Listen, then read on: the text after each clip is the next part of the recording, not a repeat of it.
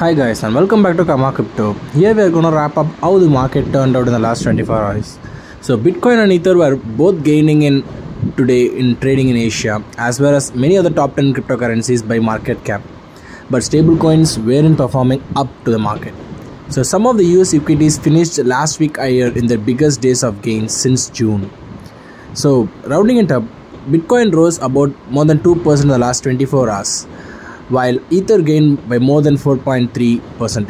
Solana also posted strong gains with more than 4.6%, along with Cardano with a good range of 2.7%. So these four coins, Bitcoin, Ether, Solana and Cardano moved up strongly in the market, as well as Polygon. Polygon also exceedingly gone well in the market. It rose to almost 8.6%, and it was one of the highest gainers in the top 10 cryptocurrency wise.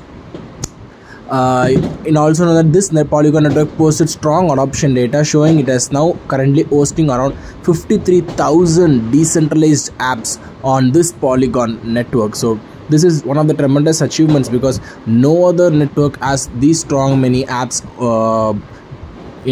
unfolding in its own blockchain.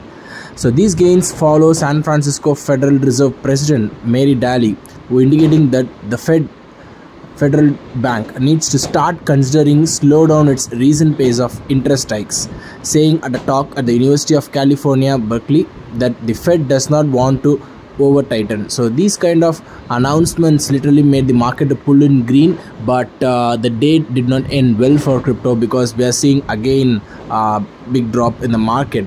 And as we also posted in the early videos, we will surely expect Bitcoin to fall below the 12k mark, and there's one big support line, and once it touches, we are gonna see a big boom by the later part of 2023.